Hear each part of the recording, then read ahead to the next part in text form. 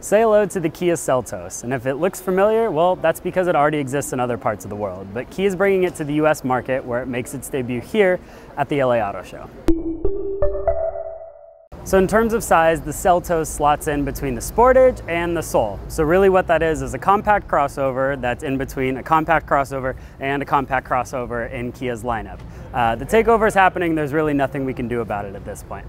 But credit where it's due, at least it looks different. Kia does a very good job of making sure that all of their crossover products look different from one another in the lineup, and the Seltos is no exception.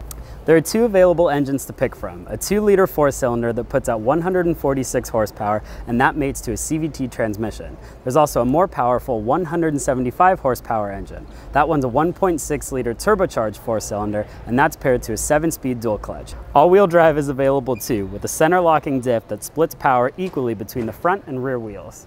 Inside, there's a few things worth pointing out. Let's start with this. It's a 10.2-inch center touchscreen. It's actually a really good size considering just how small the Seltos is overall. It looks really good inside of the interior. There's also an 8-speaker Bose sound system and a ton of active safety equipment as well, including adaptive cruise control, blind spot monitoring, front collision control, things like that.